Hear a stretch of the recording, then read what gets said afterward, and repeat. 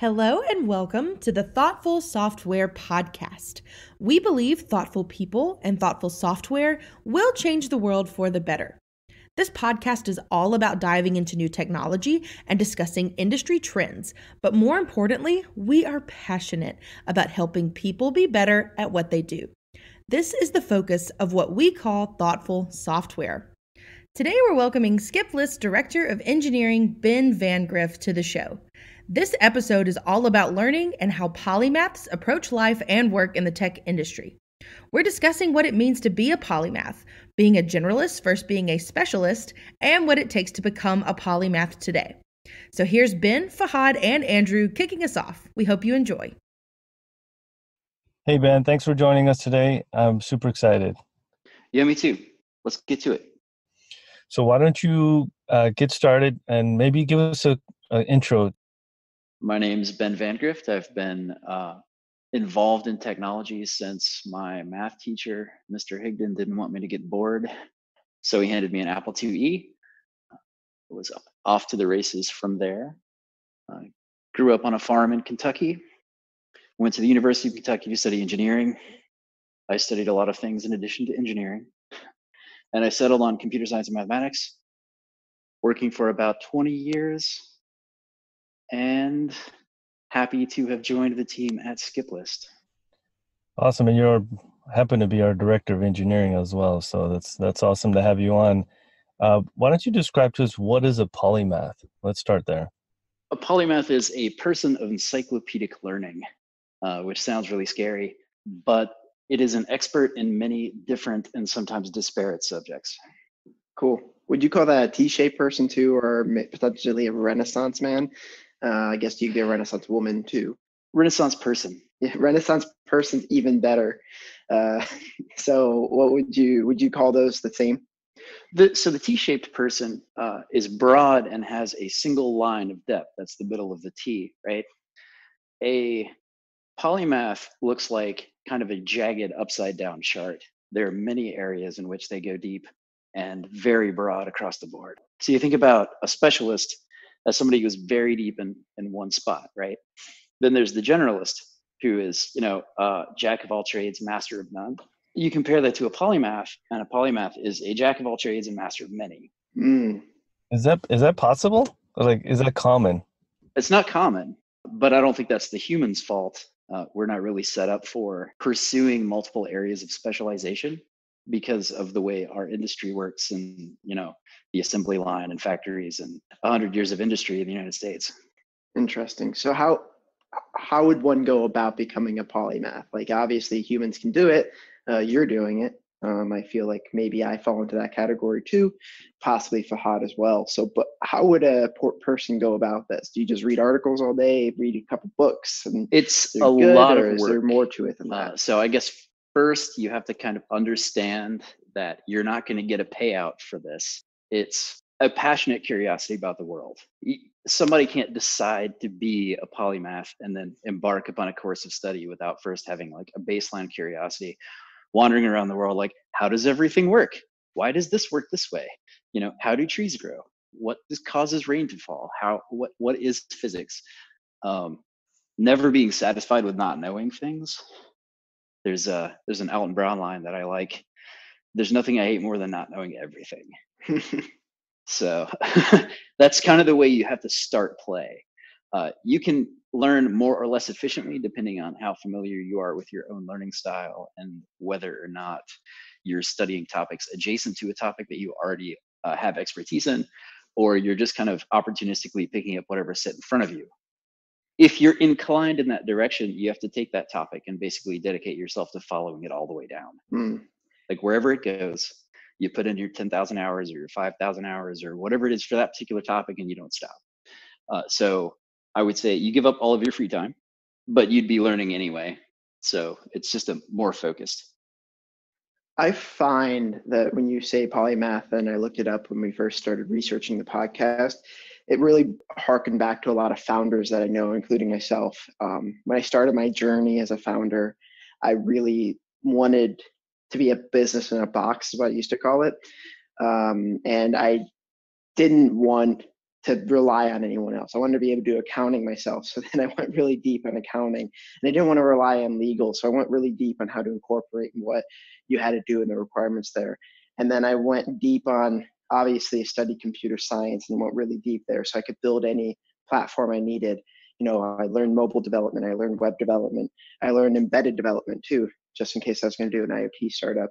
And I really went broad on everything, just so, when I did eventually start my companies that I did, I wouldn't have to rely on other external services. I could move quickly, build what I needed to build, sell it, all of that. And I continue to do that, right? I will tell you, I'm probably involved in too many things, and you'll tell me that too, or you already know it.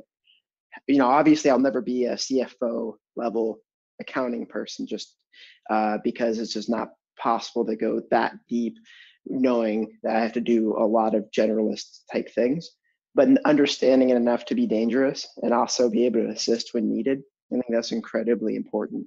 More, as using sports acronyms, more LeBron James who can do everything than Michael Jordan. I think Michael Jordan's the greatest scorer in history, but LeBron James might be the best basketball player in history. One comment I had, one thing I think is interesting though, is like if you're going broad, I'm more interested in, are you effective? Like, were you effective as, you're learning accounting or now embedded systems or cloud services? Can you actually provide value even though you're going across multiple subjects? I mean, is that possible? Absolutely. I mean, I'm able to come in and work as an enterprise architect, but also help startups. Two completely separate skill sets, to be sure. And it's because you have a deep understanding. And I think once you understand the complexities involved in it, you can choose to say, I'm not going to worry about that complexity. Like, for example, SOC 2. I don't really worry about SOC 2 too much. I know the things you need to be compliant. I only know certain controls you can put in place. I don't know all of them. So I'm not a SOC 2 specialist, for example. Our CFO is phenomenal at SOC 2 and the other compliance needed to be able to run a publicly traded company. The real limitation is time. Yeah, exactly. Like, you can do all of those things, but there's a finite amount of hours in a day and days in a week. So when you start to take on more work or bigger challenges, you really need other people around you. And when you look at, like, historically, in many fields, even today, although not most fields, it is the person with the multidisciplinary experience that serves as a connector for everyone else. So you end up in a position of coordination where you're translating from your subject matter expert to your engineer, for instance, and what we do. Or let's say you're in the nursing field, you translate from the doctor to the patient, to the radiologist, to the pharmacist, because you speak all of their languages very fluently, but they don't speak each other's languages very fluently. How did you get interested in this area? I wasn't really aware that it was an area one could be interested in until way late in life, but I did grow up on a farm, and when you're growing up on a farm, you have to know how to do everything, right? You've got to be able to fix the tractor and balance the books so that you can pay back the loan from the farm store. You have to know what plants you can grow, what you can't grow, what kind of soil needs to be there, various additives and work processes. And sometimes you're building a new barn and sometimes you're doing this other stuff. So you end up becoming fluent in a lot of different, very practical occupations. So going to college and trying to pick a specialty was super hard. Like, wait, what do you mean I only get to study one thing? Are you insane? How does it even work? All through that time, people were, I got referred to a few times as a Renaissance man. I'm like, I don't know what that means. And it wasn't until like way later I started to study like polymaths, historic polymaths, and their learning strategies and everything else. Why is it important to understand this topic? Polymaths see things differently, obviously, but is it important for us to learn this and study these types of people more? I think it can be. I think you can gain a lot of advantage by figuring out how to learn. You don't get multidisciplinary expertise without figuring out how to take information and to shove it into your head and make it stick there. So learning strategies and learning to learn are two of the most obvious things, but if you know what you're looking for and you're trying to solve a really hard problem that crosses multiple disciplines, you need someone that can do that can do all of those things. If you're not aware of the existence of polymaths or who you might tap to perform that task, you end up not doing a very good job, because the really hard, knotty problems require the information to be condensed into one mind and then spit back out into all of its various other disciplines. Interesting. So this form of auto didactism, if you will, do you think you have to learn how to learn by yourself, or is there a different way of achieving the same result? Like, for example, MOOCs, massive online courses, YouTube, and really the internet has disrupted forms of learning. You know, it used to be you go to school because there's no other choice. And then we invented the book, the printing press rather, and then the book. And that changed how people were taught. But still, you had to go to school so someone could, read that book to you.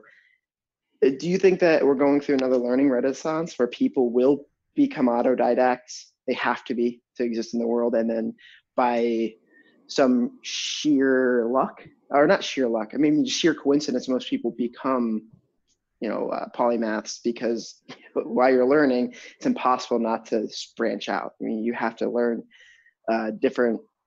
When you want to learn one topic, you tend to have to learn many topics to really understand the topic you're trying to learn. Well, so I don't think that's true for most topics. I think most topics you can compartmentalize into a single line of learning.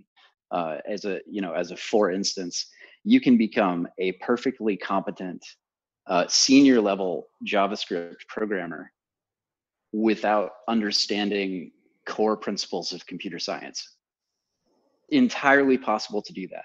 Not even understanding your own discipline enough to be considered a real expert. So the world doesn't necessarily motivate us toward multidisciplinary education. I think there's a lot of learning opportunity in the world right now. I think most of that learning is incredibly shallow.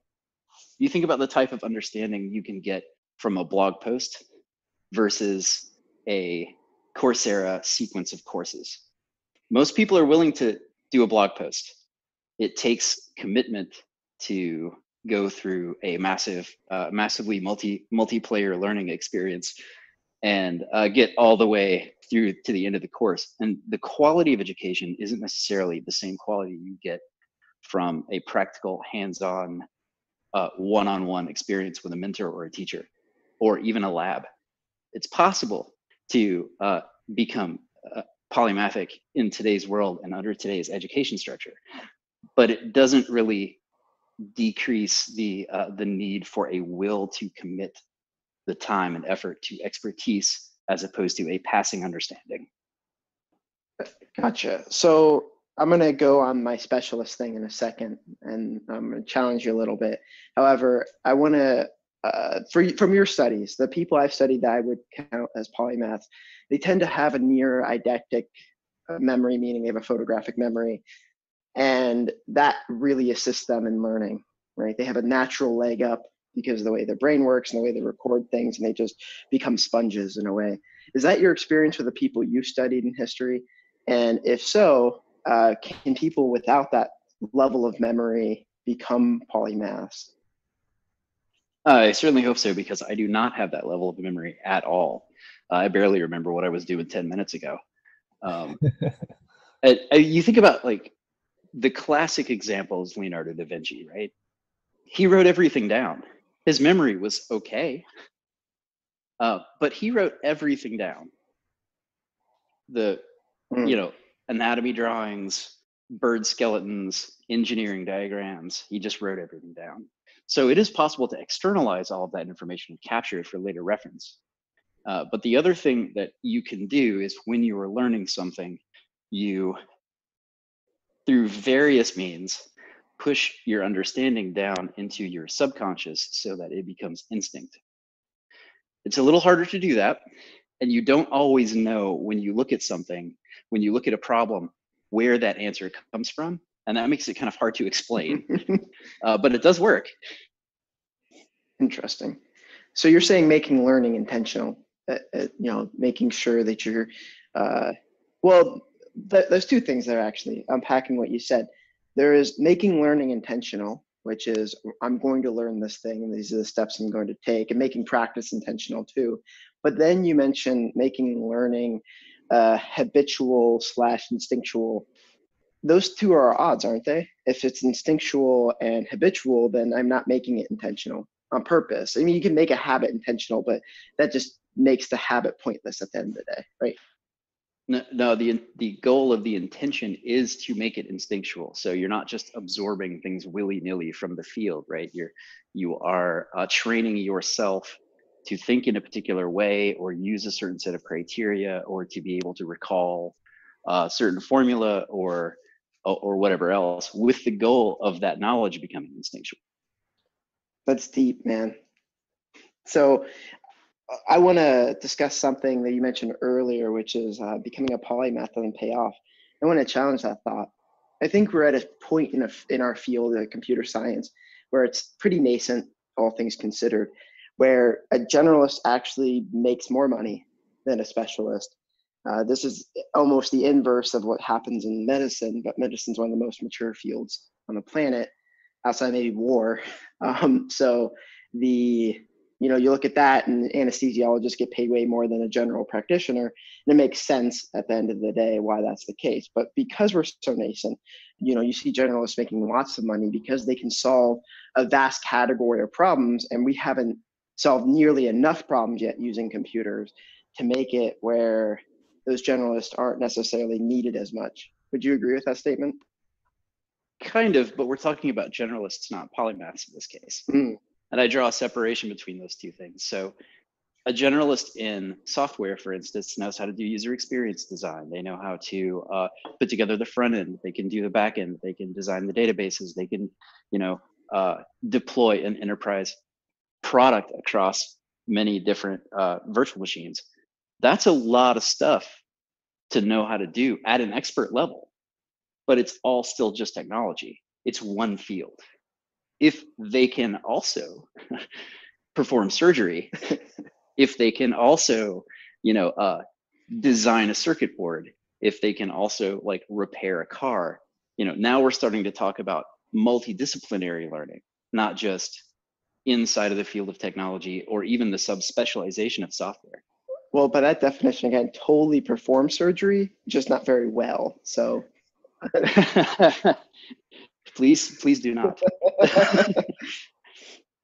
But to go back to medicine for a minute, though, nurses are the generalists of the medical field, and they do connect the anesthesiologist and the doctor, but you're still inside of medicine. Right? This is all medical study. This is anatomy and biology and chemistry as it pertains to the human body. Makes sense. Are they also a concert pianist? When you start stepping outside of a field of study, that's when the term polymath starts to apply in earnest. And that's why they are a fairly rare breed.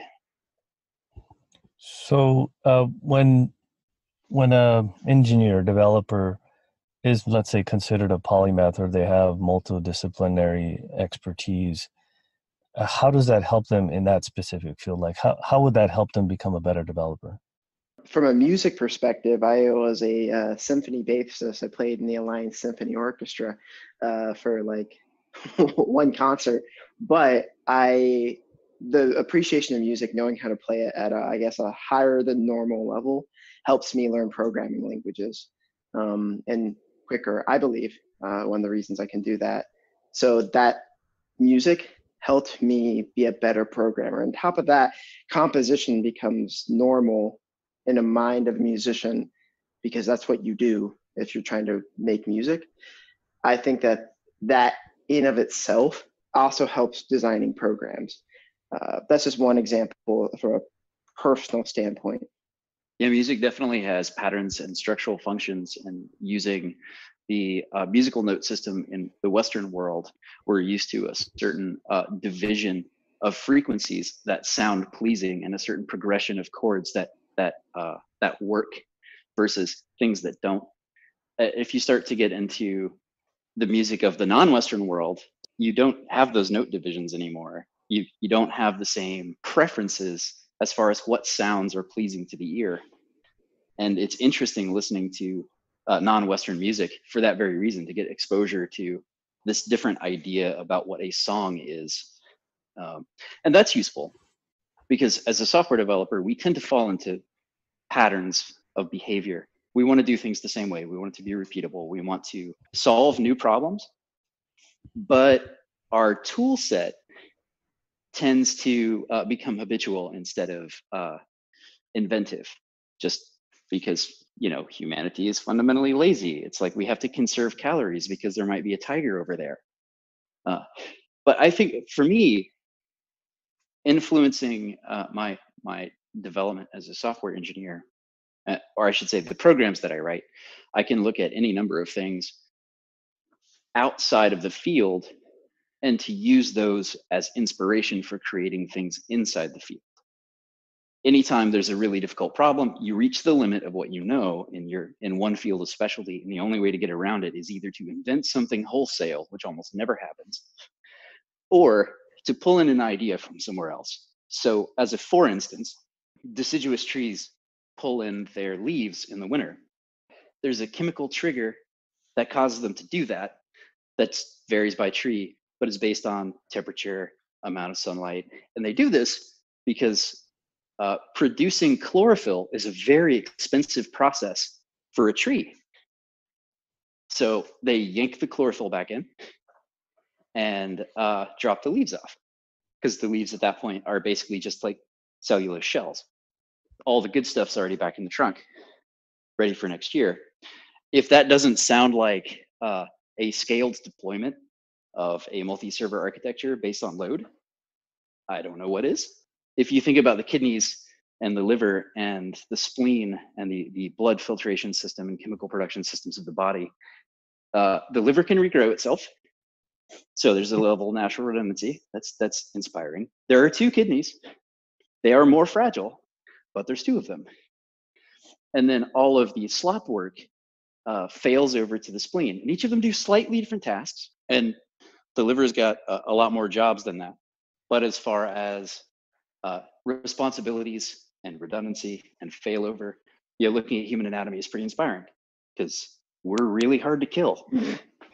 Well, okay, so this brings up something really interesting. Probably a lot of people listening to this, they're like, holy shit, I'm a polymath. Or I may have some of this in me. How important is it to be conscious that you need to look at multidisciplinary, topics and subjects and try to apply it? Or are we just like naturally doing this? Like, did Leonardo just naturally do this? Or did he understand that he knew all these other different areas that could help him solve this one particular problem? He set out to become a polymath. He wanted to become an engineer in an era when engineering was starting to become much more precise than it had historically been.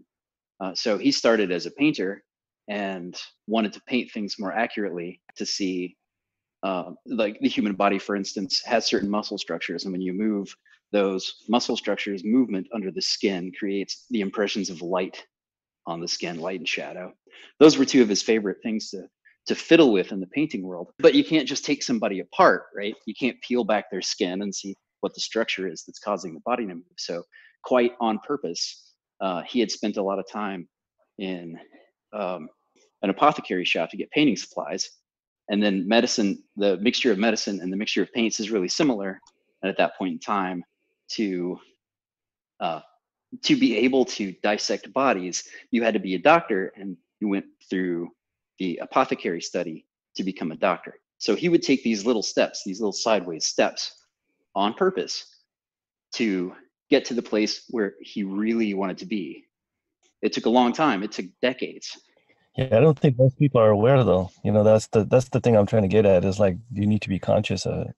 I don't think so. I think you have to be driven by either your bare curiosity about the world, or a goal you want to achieve, or a bunch of problems that land in your lap that you need to solve.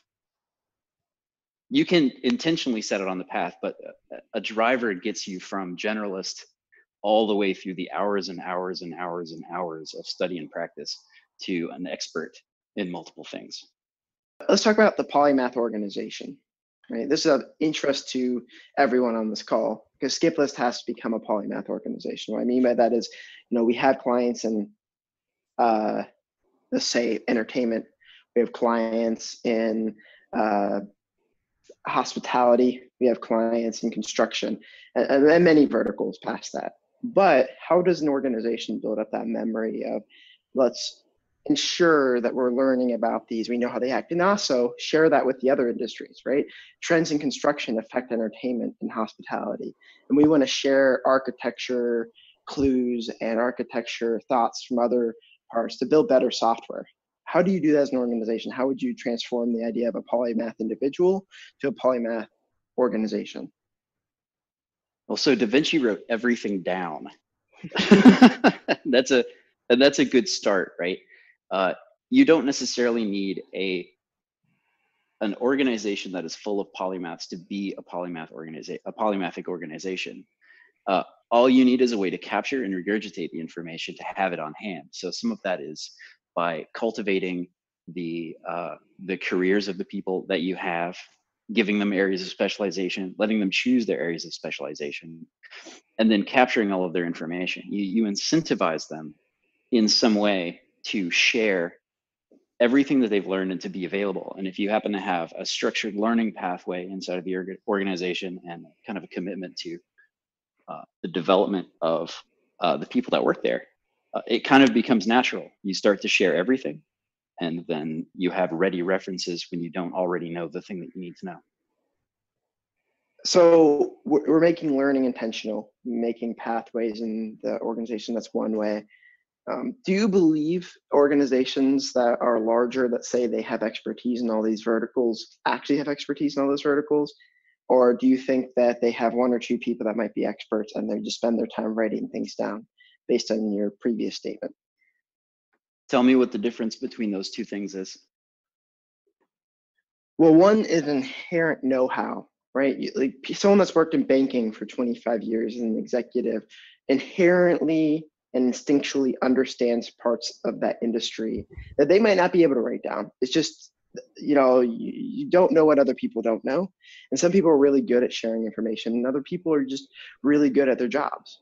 Mm-hmm. And so are they writing down the true insights that that 25 year executive has, or are they writing down the high level things? And so one is deep insight and the other one is surface level. Does that make sense? It does. It does. So I would kind of approach the thinking about that problem this way.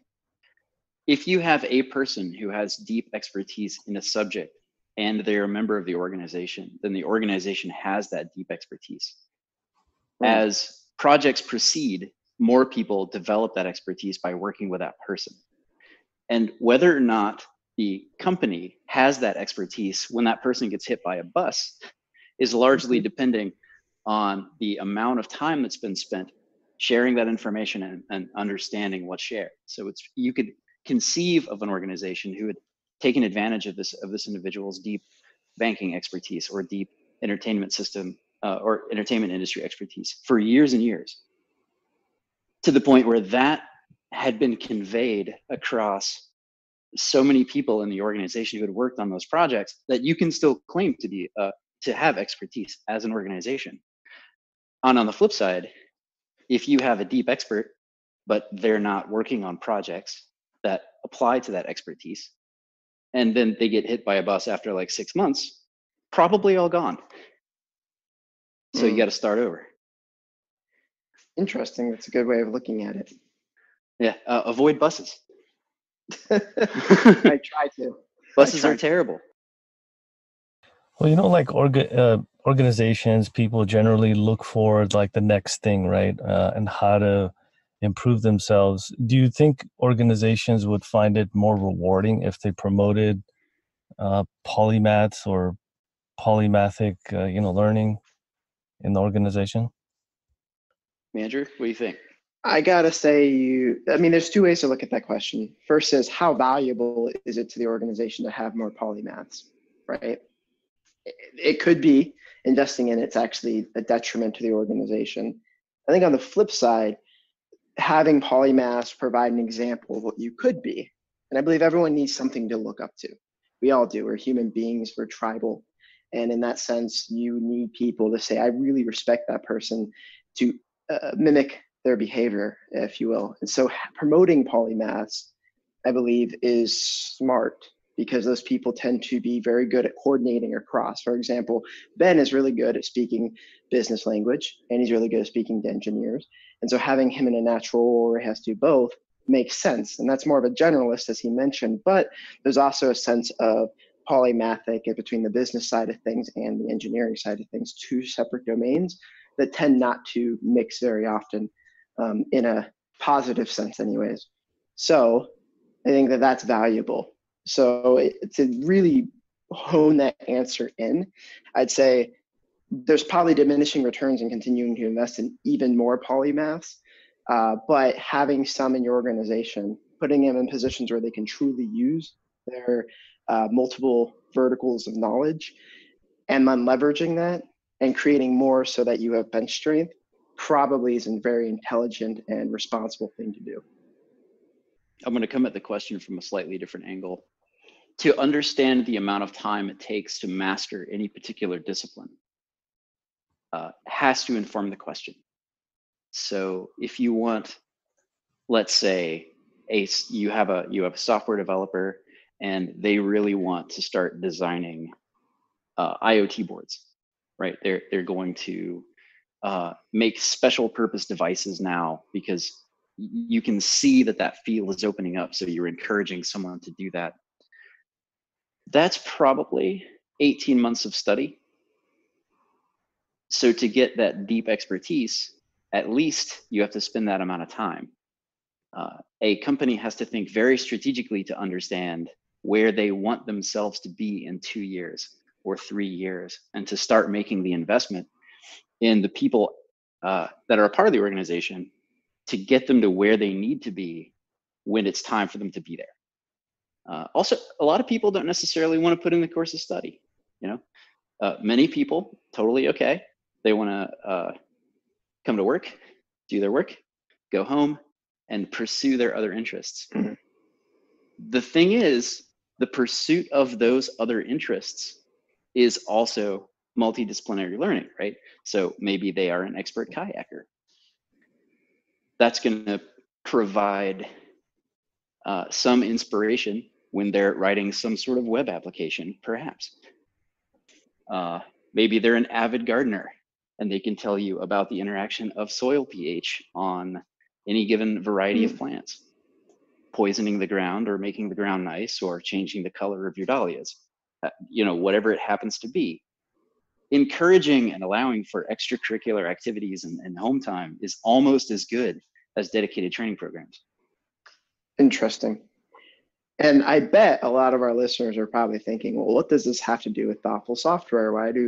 I'm listening to this because I want to understand how thoughtful software is made. And I'm running this statement by you, true or false. Thoughtful software is in itself contextual. And without understanding the context you're operating in, how can you build thoughtful software, right? So it's different. Building something in entertainment, for the most part, has some intricacies. Building something in, say, banking doesn't, and vice versa, right? And you don't have to do PCI compliance for the most part in entertainment unless you're actually collecting payment. But in banking, almost always you're under PCI DSS regulations, for an example of how software can be contextual. True or false, Ben? I think that's true. I think the context of the business domain that you're operating in is super important. The flexibility of the tool stack that you have to use because of other business concerns, like it recommends against being a specialist. I think if you're providing services to a wide variety of industries and clients, only knowing one or two things is going to make any individual in the organization less useful across the board. So it is definitely worthwhile to broaden out some. But in terms of business domain, it's definitely true that they are wide and disparate.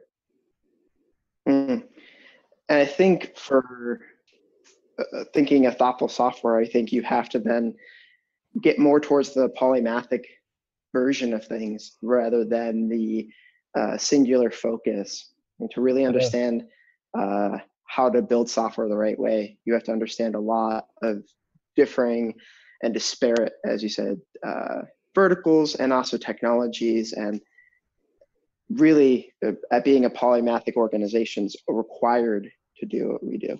Yeah, the information, the knowledge has to be pretty deep. The understanding has to be pretty thorough, not just of the technology, which needs to be both deep and broad, but of the business domain. Yeah, I agree, 100%. Could we hack this? Like you mentioned, polymath takes time, or going across different disciplines, it takes time. Is it like possible to create like a Tim Ferriss 4-hour work week hack or something like that to achieve these types of results? I don't think so. In order to really have a deep understanding of a thing, you have to spend a lot of time with it, whether that's another human being or a particular subject. The narrower the subject, if you only wanted to learn how this particular insect reproduces and to become an expert on this one insect, it would be easy to become an expert on that one thing. If you didn't need to know the biological process and you just were, memorizing a fact sheet. But for any subject bigger than a bread box, it just takes time. It takes time and experience to develop the kind of wisdom that you want to be able to bring into play to thoroughly understand something. Otherwise, you're just kind of speed dating different knowledge sets.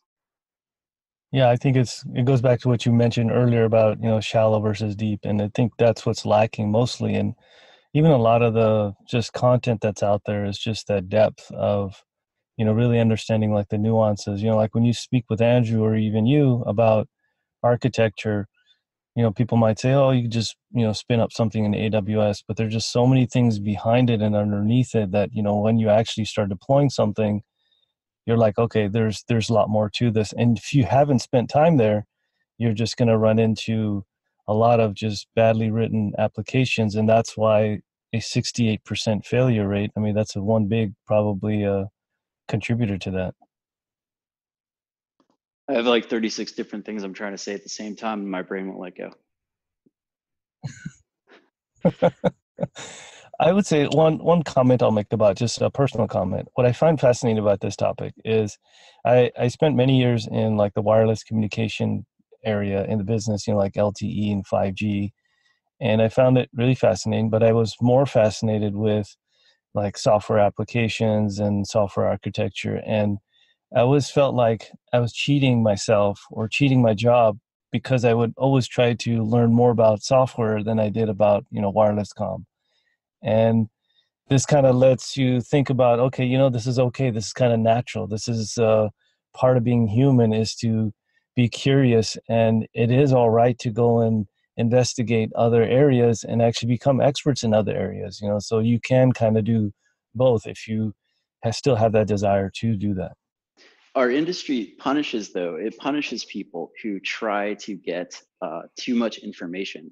I don't think it punishes them on purpose, right? I think that it is hard for our modern employment apparatus to account for someone with a bunch of different sides of skills within the same organization. So for instance, I took a bit of a sabbatical earlier in the year. I kept my toes in the water for gigs and something I could do to keep myself in ramen noodles. But what I run into time and time again, it's like, oh well, you've done this and done this and done this other thing, and you've been a lot of different positions and a lot of different technologies, and we don't have any idea what to do with you. So we're just not going to call you back, or we're going to tell you that you're overqualified for everything. Like, yeah, probably am overqualified for almost any job that you're going to put me in personally. But that doesn't mean I can't do that job, and it doesn't mean I don't want that job.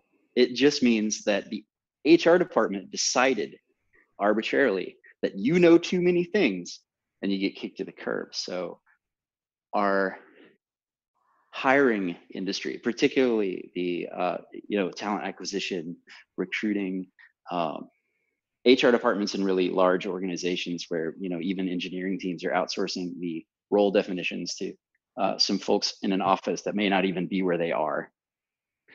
It makes it tough to express too many skills on a resume, and to fight for a position, you got to kind of decide what you want to do and specialize. This is even more true in other industries that don't necessarily value broad and general knowledge, which, like the technology industry, claims to do. I want to talk for a minute about my defense of the word polymath, which you've probably picked up on. And the key is deep expertise, right? It's, I say deep expertise, and I really mean that. Otherwise, we're in generalist territory, and that's fine too. Generalists are awesome. So I play about a dozen instruments, and I can write software for basically anything. I get along pretty well with people, can manage organizations, do their books, can grow anything from seed. I have a lot of experience in a lot of different worlds.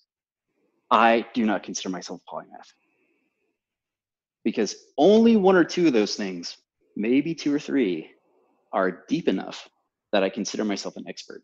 I have real trouble claiming real expertise. So I want to keep learning. I want to keep learning more and more and more and more. And that's just the way that I work. I think for most people who achieve the title, who will be historically recorded as being polymaths of note, it's not that they know a bunch of things, even though that's true. It's that they know almost everything there is to know about a bunch of things. And that's the reason that these people get historic notes and biographies written about them, and have generally shaped most of the important decisions in our world. So when I say the word polymath, I'm not trying to use it lightly or as something that you can put on your jacket as a little pin with a flag. You're a beginner polymath then, I guess. I would say aspiring.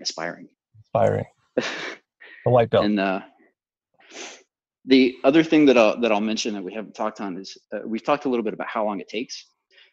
But as a historical example, the thing that most people know Ben Franklin for is something to do with electricity. He didn't start fiddling around with electricity until he was 40. It's a lifelong thing. You don't have to start when you're 20.